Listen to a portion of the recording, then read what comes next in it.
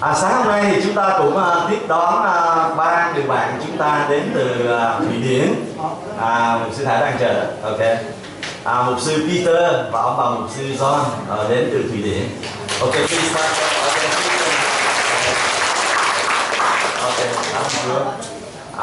Họ sẽ qua để giúp đỡ hội thánh về một cái chương trình rất là hay, đó là lãnh đạo trong tinh thần đầy tớ. Quý vị nào muốn tham gia cái chương trình đó trong tuần sau liên hệ lại gặp chị Thảo nhé.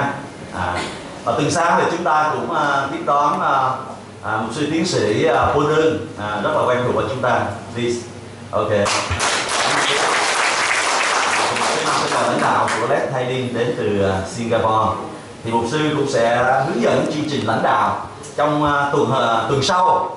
Thì toàn thể hai cái đội đó sẽ cùng hướng dẫn lãnh đạo, nhưng mà hai lớp khác nhau. Một đội lãnh đạo trong sự học vị Chúa, một đội lãnh đạo trong tinh thần đầy tớ. Quý vị nào muốn lãnh đạo thì tuần sau tham gia. Ai không ạ? Hướng dẫn lãnh đạo ở trong cái môi trường nhỏ và tốt lành trong môi trường lớn. Chúng ta liên hệ với lại mục sư Thảo hoặc mục sư Minh để đăng ký lớp học. Nếu mà học lớp của mục sư PHаўthì bắt đầu từ ngày mai. Lớp của mục sư Peter và John thì bắt đầu từ ngày thứ ba. Ngoài quý vị hồi nãy giới thiệu hội thánh Chúa có còn sót ai không ạ? Cũng xin giới thiệu các đệ tớ Chúa đến từ các giáo hạt để tham dự lớp học. Xin mời các đệ tớ Chúa, mục sư Cam. Tại đứng trên đây tôi không có quan sát, mắt tôi bữa nay nó hơi bị mục sư Go, dạ, nhìn thấy đen chắc mục sư Go giúp tôi. Mời quý vị đứng lên để hội thánh có thể chào đón quý vị. Còn ai nữa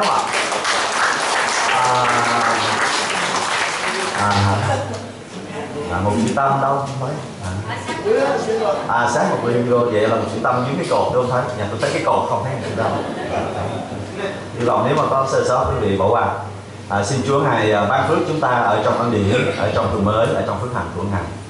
Đây là thì giờ mà mục sư PHаўsẽ có lời Chúa chúng ta. Chúng ta cảm ơn Chúa vì gửi đệ tớ Chúa đến trong công bố lời của Ngài.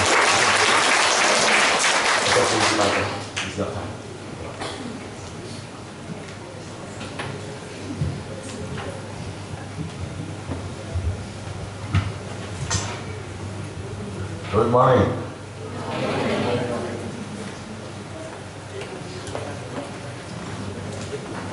This congregation has become more multinational. Và hội chúng của chúng ta đã trở thành càng ngày càng quốc tế hơn. I see people from Sweden, from America, Australia.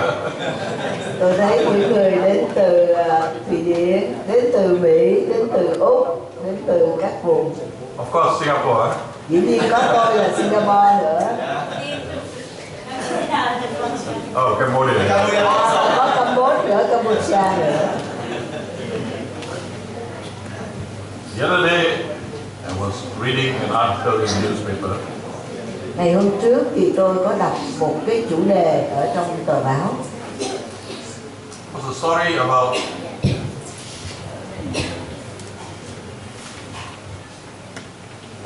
someone who was parked near a police station. Có một ai đó đã đậu xe gần một cái chỗ nơi trạm của công an. Two officers came out from the police station and noticed this car there. Thì có hai công an đã đi ra và chú ý về cái xe đang nằm ở đây. Immediately, one of them took out his notebook, started to write out a ticket. Và ngay tức khắc một người rút ra cái giấy và bắt đầu viết một cái giấy phạt. Because the car was illegally parked. Vì cái xe đó đã đậu một cách bất hợp pháp. Then the other officer hit him. Thì cái nhân viên cảnh sát kế bên lại thích cái anh này. Hey, look inside the car. Ê, nhìn bên trong xe kìa. There's a man tied up in the car. Có một người đang bị cột trói ở trong xe. And he's got a bullet wound in his head. Và người đó có một cái vết đạn bắn ở trên đầu. By the time they sent him to the hospital, the man died. Nhưng mà đến lúc họ chuyển cái người đó đến bệnh viện, người đó đã chết rồi. Now, what is more important? Vậy thì bây giờ điều gì quan trọng hơn? Writing the ticket or saving a person's life? Viết giấy phạt hay là cứu cái người mạng sống của người đó? Many times in our life, Thì có nhiều lúc trong cuộc đời chúng ta we do the urgent but not the important things. chúng ta thường làm những việc khẩn cấp, nhưng mà việc khẩn cấp đó lại không quan trọng. In Mark chapter 13, Trong Mác đoạn 13, I'm not speaking from there. tôi sẽ không chia sẻ từ ngay đoạn này. In Mark chapter 13 and verse 1, Mác đoạn 13 câu 1. Bible says that the disciples had come out of the temple. Nói rằng Đức Chúa Giêsu vừa ra khỏi đền thờ với các môn đồ, And they were pointing to the building. và họ đang chỉ vào cái đền thờ. Wow, such a beautiful building. Ồ, cái tòa đền thờ này thật là đẹp đẽ biết bao. They were pointing to the temple of the Lord. Họ đang chỉ về cái đền thờ của Chúa, But they forgot the Lord of the temple was standing right next to them. nhưng họ quên mất đi là Chúa của đền thờ đang đứng ngay bên cạnh họ. What is more important? Điều nào quan trọng hơn, The Lord of the temple. Chúa hay là cái đền thờ? Điều nào quan trọng hơn? Many times in our lives, Thì có rất nhiều lần ở trong cuộc đời chúng ta we fail to see what is important. chúng ta đã thất bại, không nhìn thấy được cái điều nào quan trọng hơn. In other words, we have our priorities all wrong. Nói cách đi là chúng ta xếp đặt thứ tự ưu tiên đều sai trật hết. I want you to turn to John chapter 1 Tôi muốn anh chị em hãy cùng mở với tôi ra trong Giăng đoạn 1. and verses 35 to 42. Giăng đoạn 1 câu 35 đến 42.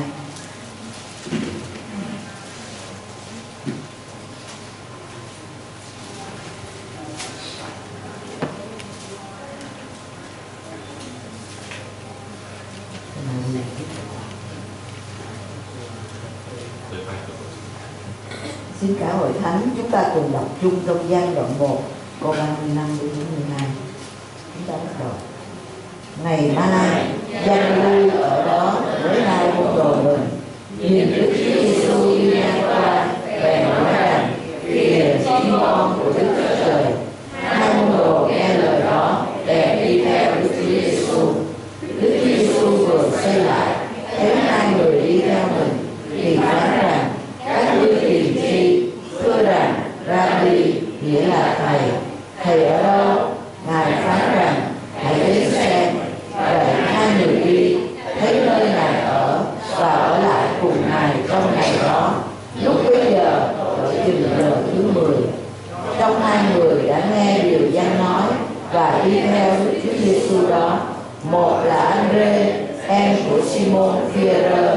Trước hết người gặp anh mình là Simon thì nói rằng: chúng ta đã gặp Đấng Mê-si, nghĩa là Đấng Christ. Người bèn dẫn Simon đến cùng Đức Chúa Giêsu. Ngài vừa ngó thấy Simon liền phán rằng: ngươi là Simon, con của Giô-na, ngươi sẽ được gọi là Sê-pha, nghĩa là Phi-e-rơ. Qua ngày sau, Đức Chúa Giêsu đến qua xứ Đa tìm Phi-líp mà phán rằng: hãy theo ta. Và Phi-líp là người Bết-sa-da, đồng hành với Andre và Phi-e-rơ. Dạ, xin lỗi hội thánh, tới đây chúng ta ngừng được. Bible says here, John the Baptist was standing with two of his disciples. Và Kinh Thánh nói ở đây Giăng Báp-tít là hai môn đồ, rồi Giăng là môn đồ đầu tiên của Chúa Giêsu. And then Jesus walked by. Rồi bây giờ Chúa Giêsu Ngài đi ngang qua nơi này. And John the Baptist said, behold, the Lamb of God. Và Giăng Báp-tít nói rằng: hãy xem kìa, đó là chiên con của Đức Chúa Trời. Now the two disciples that were following John Và có hai người môn đồ đang đi theo Giăng. immediately became interested ngay tức khắc bắt đầu rất là hiếu kỳ. And they decided to follow Jesus. Và họ quyết định là đi theo Chúa Giêsu. And as they went along, Và đang khi họ đi cùng Ngài, we see that they did not ask anything. thì chúng ta thấy là họ không hỏi Ngài điều gì hết. They were just following Jesus. Họ chỉ cứ đi theo Chúa Giêsu thôi.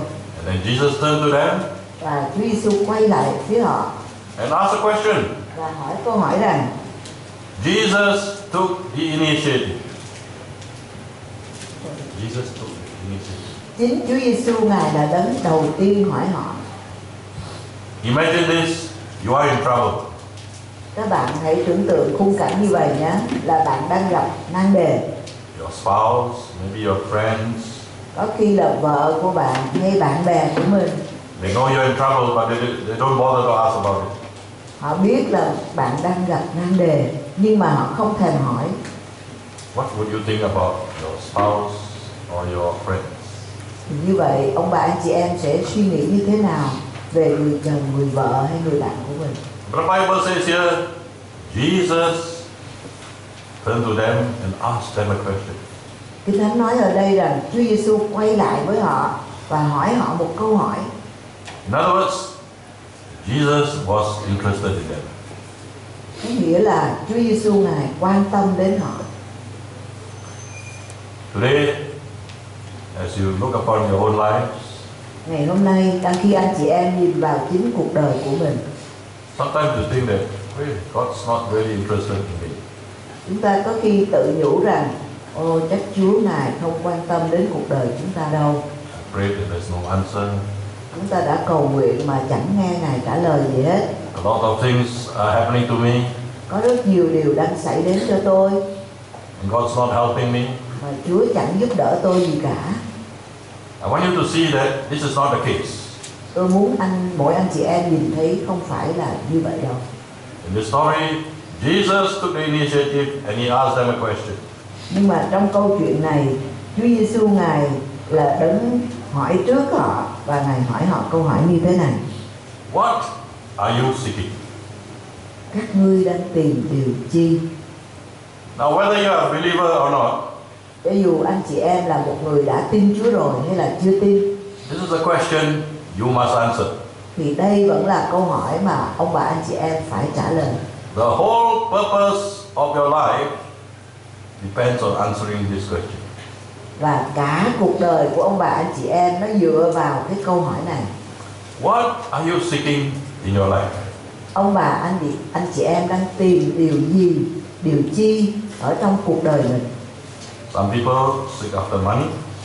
Có một số người thì họ tìm kiếm tiền, And so they spend all their lives chasing after money, nên họ dành cả thời gian cuộc đời họ để đuổi theo tiền bạc, thinking that money will give them a good life. suy nghĩ rằng tiền bạc sẽ trao cho mình một cuộc sống tốt. Some people say, oh, money is not important. Còn một số người khác thì họ nói rằng ô, tiền bạc không quan trọng đâu. Family, good friends, they are more important. Gia đình, bạn bè tốt là điều đó là điều quan trọng hơn. And so they spend their time chasing after these things. Nên họ dành thời giờ của cuộc đời mình để đuổi theo những điều đó. And yet for others, Mà dẫu vậy, còn có những người khác nữa it's neither people nor money. thì họ không tìm theo con người, cũng không tìm theo tiền bạc. They chase after power, they chase after fame. Họ đuổi theo quyền lực, đuổi theo danh vọng, danh tiếng, Thinking that people will recognize them. và suy nghĩ rằng người ta sẽ nhận biết mình. Now you know that Singapore is classified as one of the most wealthy nations in the world. Các bạn sẽ biết rằng Singapore cũng được nhận trong là một trong những nước giàu có nhất ở trên thế giới. In fact, it's number one as far as the most expensive city in the world is concerned. Và được xem là một thành phố mắc mỏ nhất, đắt tiền nhất trên cả thế giới. But somebody did a happiness index. Nhưng mà một số người họ điều tra xem thử cái chỉ số về hạnh phúc, người dân có cảm thấy hạnh phúc ở tại nơi đó không? Which people are most happy in the world? Họ nói là dân tộc nào là dân tộc mà hạnh phúc nhất, vui vẻ nhất trên thế giới. When you look at Singapore, Nhưng họ nhìn vào dân Singapore it's right at the bottom. thì xếp hạng là hạng bé. Singaporeans are one of the most unhappy people in the world. Đấy là Singapore, những người Singapore là một trong những con người không hạnh phúc nhất trên thế giới. They have plenty of money, but they're not happy. Họ có rất nhiều tiền nhưng mà không hạnh phúc. And who's number one? Rồi còn thứ hai, số đứng hàng đầu thứ nhất là ai vậy? It's probably a country you've never heard of. Có thể là một đất nước mà bạn chưa hề nghe đến. It's Bhutan. Đất nước Bhutan. Very poor country. Là một đất nước rất nghèo khổ. They don't even allow many foreigners to come into their country. Họ không cho nhiều người ngoại quốc đến trong đất nước họ. But they're happy. Nhưng những dân ở đó hạnh phúc lắm. It's the same for all of us. Và cũng tương tự như vậy cho tất cả chúng ta. Whatever you seek, Bất cứ điều gì chúng ta theo đuổi tìm kiếm, and you think that these are the things that will make you satisfied, will make you happy. và chúng ta suy nghĩ rằng điều đó sẽ làm cho mình hạnh phúc, sẽ làm cho mình thỏa mãn, You will find that once you achieve this, thì các bạn sẽ khám phá thấy rằng một khi bạn đạt được điều đó rồi, you will still be discontented. bạn cũng vẫn thấy chưa thỏa lòng. Why is that? Tại sao vậy? Because God has placed in each one of us Vì cớ Đức Chúa Trời Ngài đã đặt để trong tấm lòng của mỗi một chúng ta a desire for Him. một lòng khao khát cho chính Ngài. This desire cannot be achieved by material things. Mà lòng khao khát này không thể thỏa mãn được bằng những điều thuộc về vật chất. And because they are not satisfied, Và vì cớ chúng ta không thỏa mãn, some people seek after drugs, có người họ đuổi theo ma túy, xì ke, some people go after alcohol, số người đuổi theo rượu bia, some people go after hobbies. rồi những người đuổi theo những cái thú vui khác nhau. You know my brother-in-law, Anh chị em biết không, người anh họ của tôi, every day, now that he's retired, every day, bây giờ ông đã nghỉ hưu rồi, nên cuối mỗi một ngày he will go out looking for birds. ông phải đi ra để tìm mấy con chim. His hobby is to look. Wow, this bird is there. Và cái sở thích của ông là cứ đi tìm kiếm mấy con chim, nói ở đây có mấy con và nó như thế nào. Sometimes he catches the bird, Có khi ông bắt được một con chim, and then he puts a ring around the feet, ông bắt đầu móc một cái khóa ở nơi cái chân con chim đó, and then he releases it. rồi sau đó ông thả nó bay đi. Next year he will look for the same bird. Oh, the bird came back. Rồi năm sau ông sẽ tìm coi có con chim đó, nói ô con chim nó quay trở lại rồi. These are the things that make him happy. Và đó là những điều mà làm cho ông thấy hạnh phúc. But I want you to see, Nhưng tôi muốn anh chị em hãy nhìn thấy, whatever you do, bất cứ điều gì chúng ta làm, you will never be satisfied. ông bà anh chị em sẽ không bao giờ thấy thỏa lòng. Because of this thing that God has placed into each and every person. Vì cái điều này Chúa đã đặt trong từng mỗi tấm lòng của mỗi người chúng ta. So in the end, people will turn to religion. Nên cuối cùng thì người ta lại quay trở về các tôn giáo. Of course, some will go after false religion. Có người họ đi theo tôn giáo này, tôn giáo kia, những tôn giáo sai trái. Some will get involved in the cult. Có người đi vào những tà giáo. But none of these things will satisfy. Nhưng không một điều nào trong những điều này sẽ làm thỏa mãn chúng ta cả. So when Jesus asked this question, Vì vậy khi Chúa Giêsu hỏi người môn đồ cái câu hỏi này, what are you seeking? các ngươi đang tìm kiếm điều chi? You have to answer yourself too. Chính mỗi ông bà anh chị em phải trả lời câu đó với Chúa. Where is God in your life? Đức Chúa Trời đang ở đâu ở trong cuộc đời ông bà anh chị em? Now I want you to see that there are seasons in our life that certain things are more important. Chúng ta thấy trong cuộc đời chúng ta có những cái mùa, có những cái lúc mà có những việc này việc kia là quan trọng hơn trong cuộc đời chúng ta. Of course, if you're a student, you'll be studying. Dĩ nhiên đối với những sinh viên thì việc học sẽ là quan trọng nhất cho các bạn. If you just got married, of course your family is quite important. Hoặc nếu bạn mới vừa kết hôn thì gia đình của bạn là điều quan trọng nhất. Some people who are starting out working, career is important. Rồi có người mới bắt đầu khởi nghiệp thì những công việc của mình là điều quan trọng nhất. For people who have family members who are not well and they need to look after them. Rồi có những người gia đình mình, có những người thân đang không được khỏe, bệnh tật thì điều quan trọng nhất là phải chăm sóc người thân. Family is important in that case. Và bây giờ gia đình là điều quan trọng với họ. But these are short periods of time. Nhưng đây chỉ là những điều thời gian ngắn thôi, tạm thời thôi. In the long haul, Nhưng mà trong về chiều kích một đầu tư đường dài, it is God that must be important. thì phải là chính Đức Chúa Trời là điều quan trọng nhất.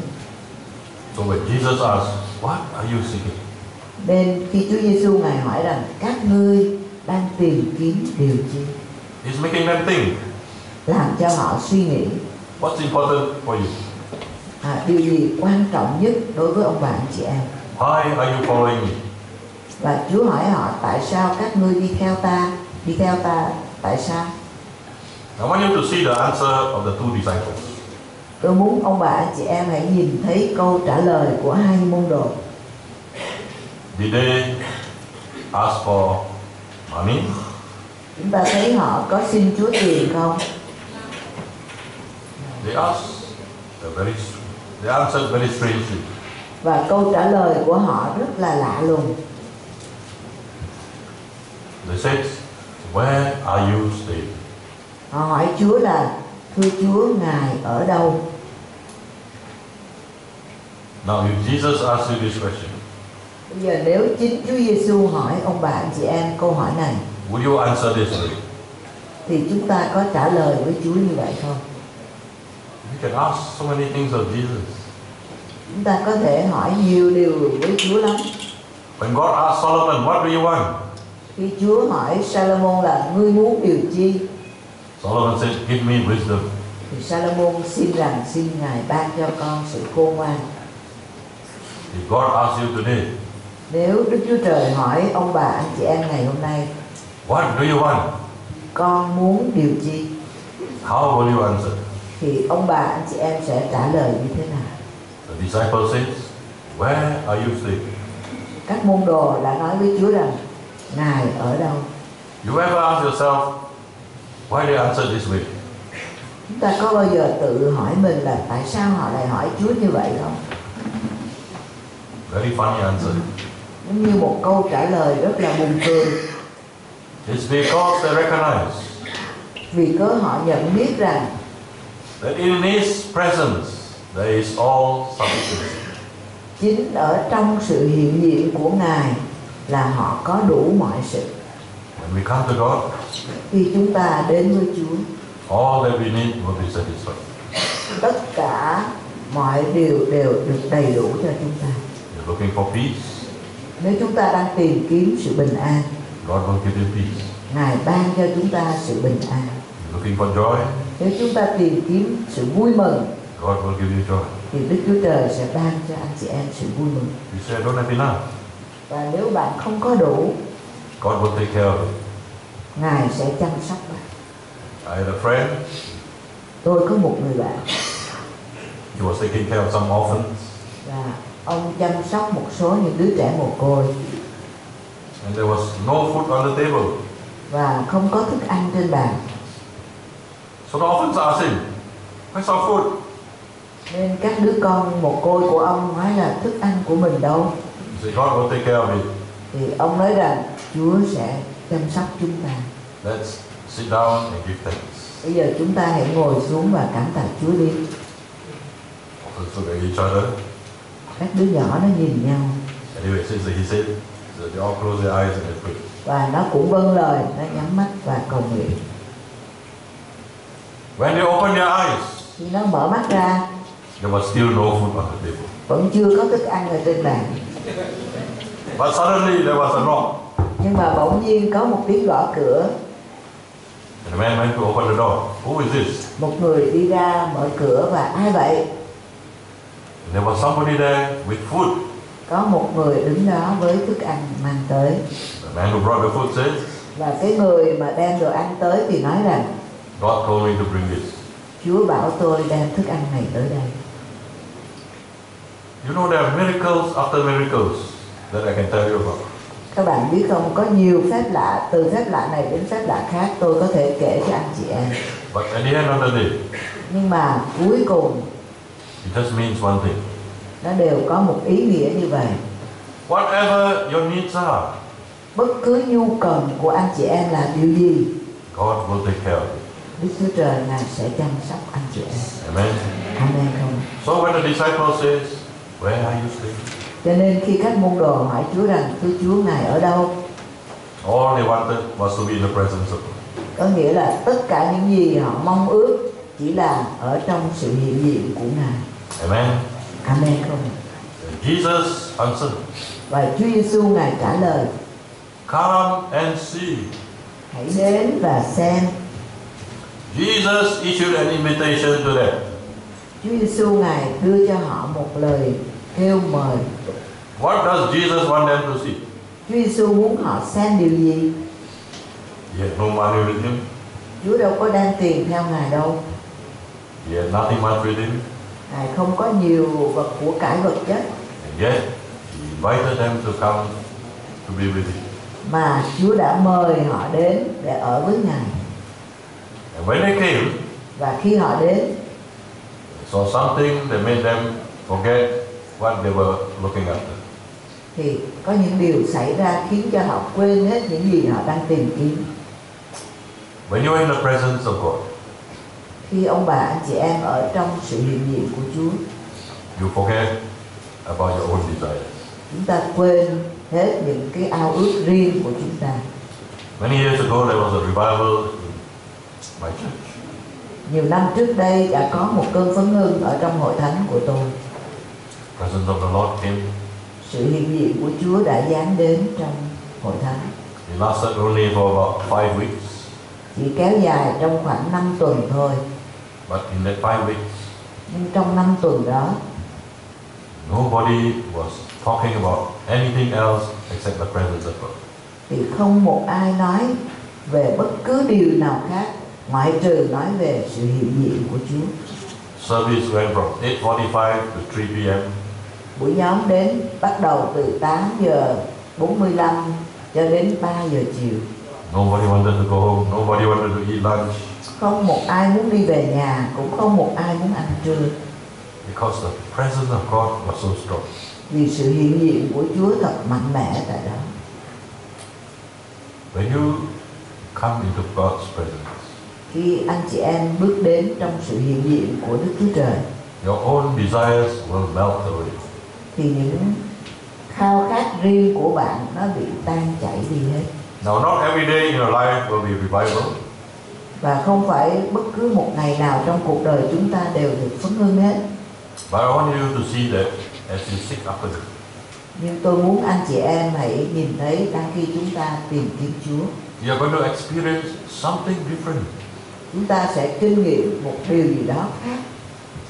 something that will make what you are chasing after look insignificant. Và những điều khiến cho những gì bạn đang đuổi theo bây giờ nó trở thành không còn quan trọng nữa. Now the Bible says here that the two disciples, Kinh Thánh nói ở đây rằng hai môn đồ, one of them was Andrew. một trong hai người tên là Andre. Andrew went back to look for his brother. Andre đã đi trở về và tìm anh của mình. Brother was Simon Peter, Và anh mình là Simon Peter. and he told his brother, Và dẫn "We have found the Messiah." và nói với Simon anh mình là chúng tôi đã gặp đấng Messi. Now we all know who Simon Peter is. Và chúng ta tất cả đều biết Simon Peter là ai rồi. Simon Peter, the one, the loud mouth. Simon Peter là người có miệng hay nói. Simon Peter, the one that was very bold.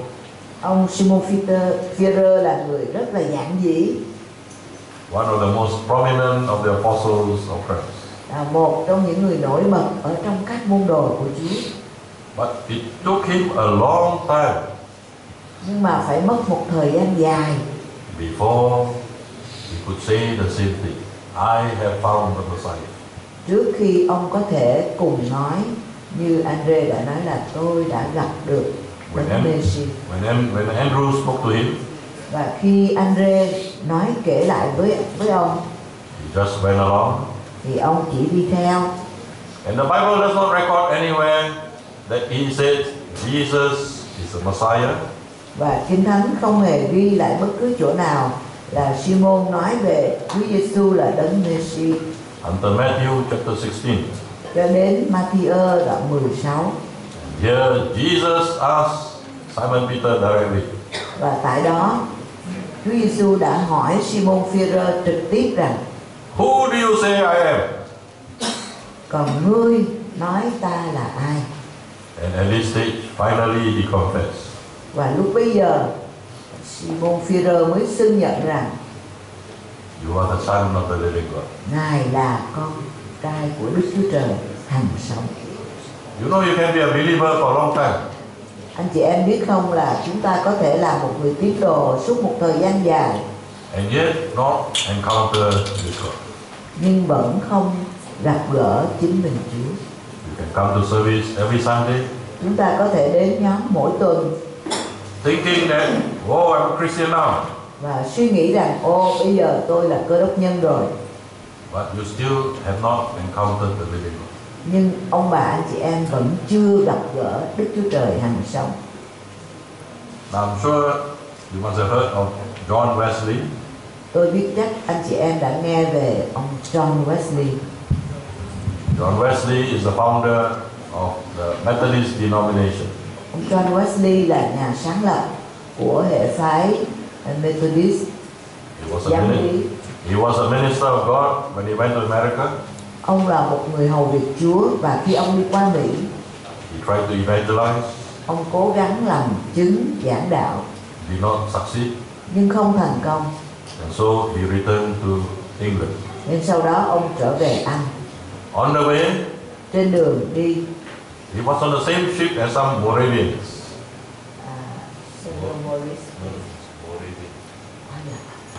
thì trong cùng con tàu đó có một số những người Moravi.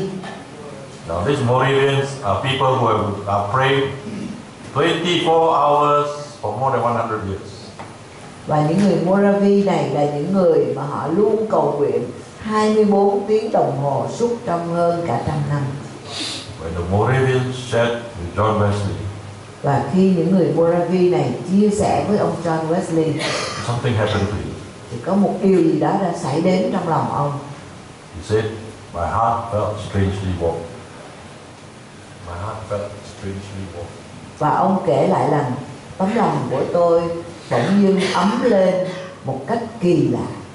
Something happened to you. Một điều gì đó đã xảy đến cho ông.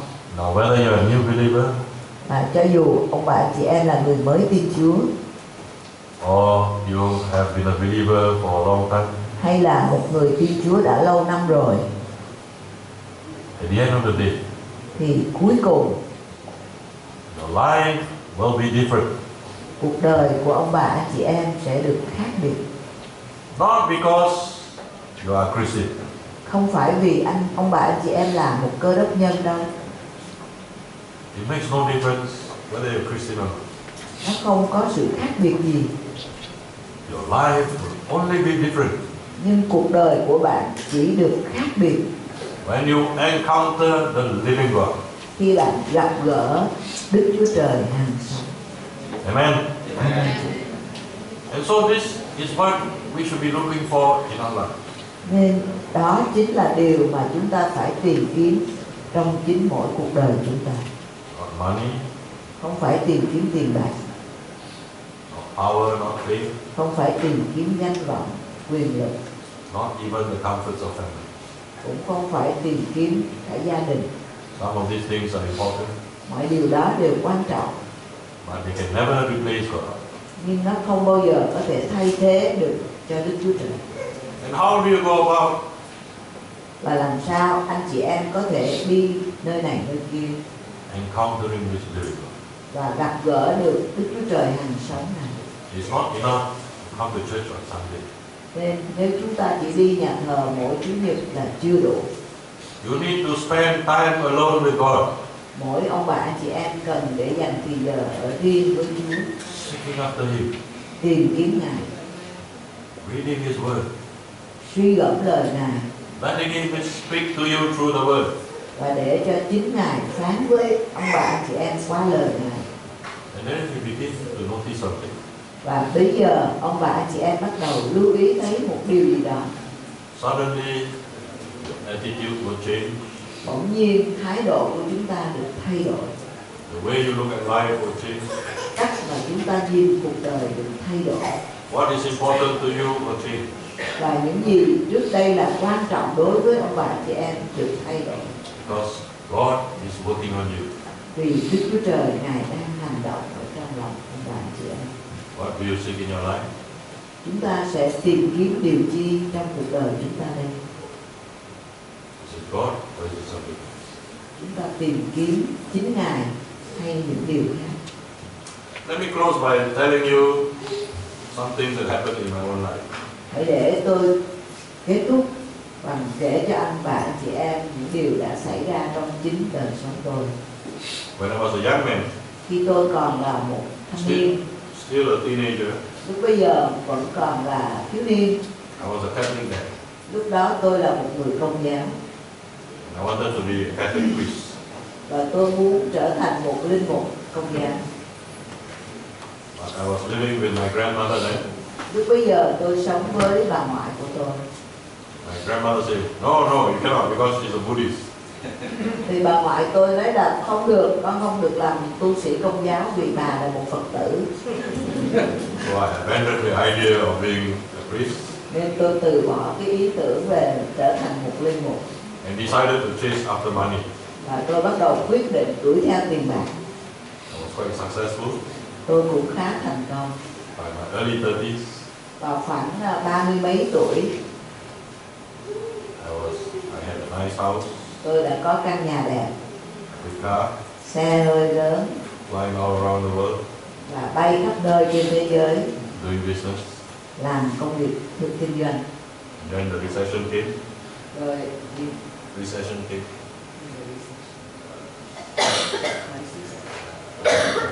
rồi bây giờ đến cơn khủng hoảng tài chính xảy ra And so I lost everything. và tôi mất hết mọi sự. And in that state, I began to cry out to God. Và trong trường hợp như vậy, tôi bắt đầu kêu la với Chúa. You know, many times we don't feel like we need God until we have nothing. Các bạn thấy không, có nhiều lúc chúng ta thấy mình chẳng cần Chúa gì cả cho đến khi mình mất hết mọi sự. And so when I lost everything, I began to cry out to God. Nên khi tôi mất hết mọi sự, tôi bắt đầu kêu la với Chúa. God, help me. Chúa ơi, xin giúp con. By this time, I was no longer a Catholic. Lúc bây giờ tôi không còn là Công giáo nữa, I was now a Protestant. mà bây giờ tôi là người Tin lành. And so I said, okay, God, if you help me, save me, I will go into full time. Và tôi nói với Chúa rằng, Chúa ơi, nếu Ngài giúp con, cứu con, thì con sẽ hầu việc Ngài trọn thời gian. Because God restored everything to me. Và dĩ nhiên Chúa khôi phục lại hết mọi sự cho tôi. And I waited for the call for full time. Và tôi chờ đợi để Chúa gọi tôi hầu việc Chúa trọn thời gian. And nothing happened. Chẳng thấy Chúa gọi gì hết. Almost 10 years later, then I heard the call. Như 10 năm sau đó tôi mới nhận được sự kêu gọi. And then I gave up everything to go into full time. Và sau đó tôi từ bỏ hết mọi điều và đi vào sự hầu việc Chúa trọn thời gian. I want you to ask you this question. Tôi muốn hỏi ông bạn chị em câu hỏi này. Do you want to wait until a crisis happens in your life? Các bạn có muốn chờ cho đến bao giờ có khủng hoảng xảy ra trong cuộc đời bạn không? Before you turn to God? Trước khi bạn quay trở lại với Chúa. Or today, as you look at yourself, Hay ngày hôm nay đang khi các bạn nhìn vào chính mình. and as you become aware that really God is more important. Và ngày hôm nay bạn nhìn thấy rằng Chúa là điều quan trọng hơn. Is it time to begin to seek after God? Và đã đến lúc để chúng ta hãy tìm kiếm Chúa. Of course, I told you many stories of what happened in my life. Và dĩ nhiên tôi đã kể cho ông bà chị em nhiều câu chuyện xảy đến trong cuộc đời tôi. You know, my wife died Ông bà chị em biết vợ tôi đã chết. more than 3 years ago. Vợ tôi đã chết cách đây hơn 3 năm rồi. Of course, I was completely shattered. Và dĩ nhiên lúc đó tôi hoàn toàn tan nát. Because she was killed Vì cớ vợ tôi bị giết unexpectedly. một cách rất là bất ngờ. Some robbers that came into the house. Có những người đã ăn trộm, tên trộm cướp đã đến vào trong nhà. And for a few months I could not function. Và trong vài tháng tôi giống như không thể hành động được cảm xúc gì cả. And then I cried out to God. Và tôi kêu la với Chúa. God, Chúa ơi, take this pain away from me. xin hãy cất nỗi đau này ra khỏi con. You know, every time I thought of my wife at that time, Vì lúc bấy giờ mỗi khi tôi nhắc đến vợ tôi, I will feel physical pain. tôi cảm thấy một nỗi đau trong thân thể tôi. But when I cried out to God, Nhưng khi tôi kêu van với Chúa, take away this pain, xin Chúa cất đi nỗi đau này ra khỏi con, the physical pain disappeared. thì nỗi đau thuộc thể đó cũng biến mất. Why am I telling all these stories? Và tại sao tôi kể cho ông bà chị em những chuyện này? It's to tell you that God is real. Để tôi nói với ông bà chị em rằng Đức Chúa Trời, Ngài là đấng có thật, That He is there. và Ngài có mặt tại đó. Wherever you need Him, He is there. Bất cứ khi nào ông bà chị em cần đến Ngài, Ngài có mặt tại đó. But even if you don't need Him, Và ngay cả lúc bạn thấy không cần Ngài, when life is smooth for you, khi cuộc đời rất êm ả, xuôi chảy cho anh chị em, you still should be seeking after God. anh chị em cũng vẫn phải tìm kiếm Ngài. Amen. Amen. Let's pray. Xin chúng ta hãy cùng Father, we thank you, we praise you lạy Cha, chúng con cảm ơn Ngài, chúng con ngợi khen Ngài for the gift of your Son, Jesus Christ. về món quà Ngài ban cho chúng con là con trai Ngài Chúa Giêsu Christ. For as we look unto Him, Và đang khi Chúa ơi chúng con ngửa trong nơi Ngài, we realize that He is more than sufficient for everything that we need. chúng con nhận ra rằng Ngài là đấng đầy đủ mọi sự cho chúng con. So place a desire in our hearts today. Xin Ngài hãy đặt một lòng khao khát trong lòng chúng con ngày hôm nay. Stir each one of us up, Xin hãy khuấy động bên trong lòng chúng con that we desire more of you. một sự khao khát về chính Ngài thêm hơn nữa. Thank you, we praise you. Chúng con cảm ơn Ngài, chúng con ngợi khen Ngài. In Jesus' name. Chúng con cầu nguyện trong danh Chúa Giêsu Christ. Amen. Amen. God bless you.